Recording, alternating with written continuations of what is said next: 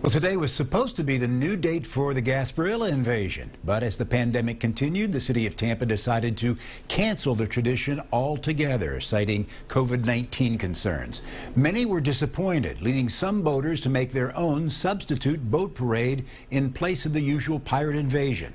Fox 13's Elizabeth Fry explains.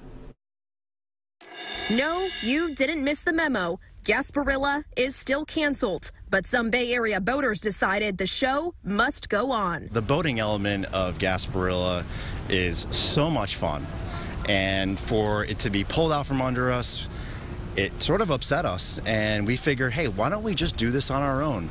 And it turned out that we weren't the only ones with the same thought. Falcon dubbed his parade Gaspy anyway, but after hearing that the Tampa Bay Young Republicans and Cliff Gephardt were planning parades of their own, they all joined forces. When the boat parade and the invasion were canceled, we thought that was just one step a little too far, considering the previous boat parades that had occurred here.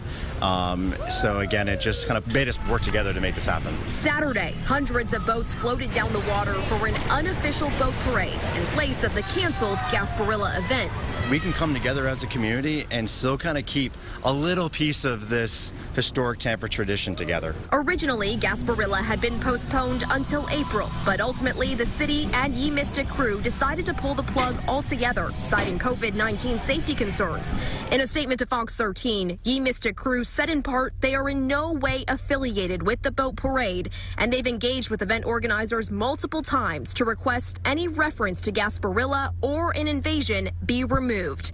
Local doctors told Fox 13 they do have some concerns. We see lots of people convene without taking any precaution, and especially if we're talking about an unvaccinated or minimally vaccinated group, these variants can really take hold. But after successful championship boat parades for the Lightning and the Buccaneers, Falcon said they're just trying to continue a Tampa tradition. We're not asking Tampa Bay residents to completely fill up the bay and congregate.